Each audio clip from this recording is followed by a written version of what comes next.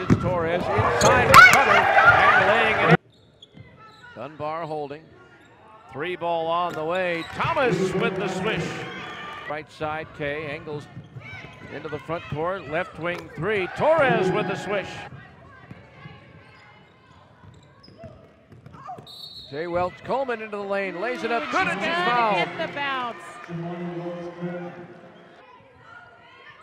Thought about the 3, didn't take it, but Danan does, and she hits her. Gives it to McNair, another 3, and another make. For Weber State. Dunbar leaves it for Quinn. Quinn for 3, got it.